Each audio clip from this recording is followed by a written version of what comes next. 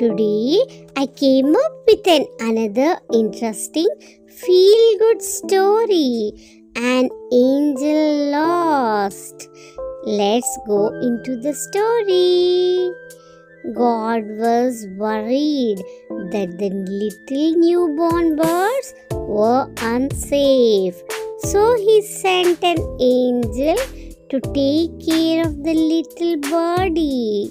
But it was already quite dark and there was no moon. The angel slowly flew down. She landed on a bed of dried leaves. Krr! Came a loud sound from the dried leaves.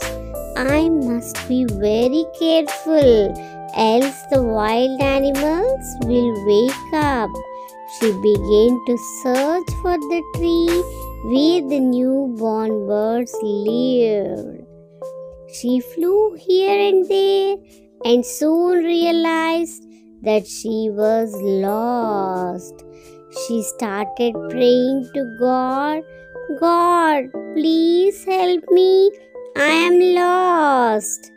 Just then, she heard the newborn birds cry for food.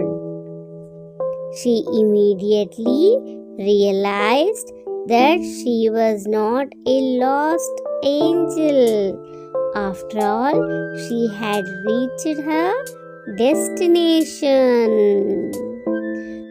Friends, hope you all enjoyed this interesting, beautiful short story.